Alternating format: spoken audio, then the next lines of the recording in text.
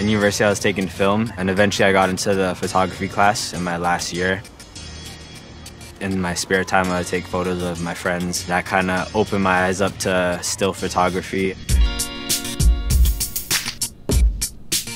My name is Charlie Lindsay, and I'm a photographer from downtown Toronto.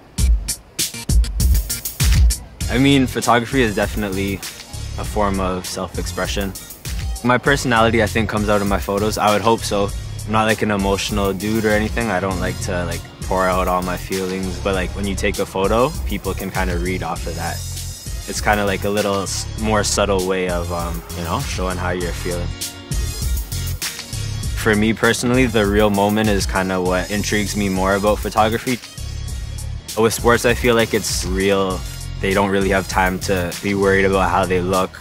There's just the aggression. They're just going at it, And I like that moment.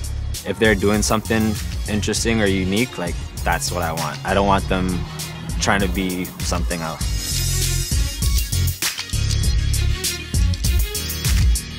So when you're taking a photo and then you get the shot that you kind of envisioned in your head, or even the shot that you didn't know you would get, you just look at your camera and you're like, damn.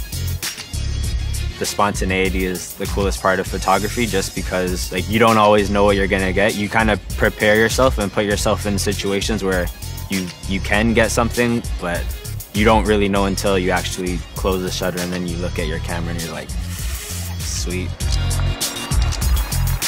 Today we just had a little shoot with a couple friends of mine. Got them playing baseball. For this shoot, I used a Canon 5D Mark IV, a 70-200 and 100 macro. I like using the macro. It's perfect for super close-up detail shots. You get so much detail up close that it really sort of draws you into the soul of what you just shot. Being a creative to me means just being who you are. Everyone sees things a bit different, and I just want people to see my take on things.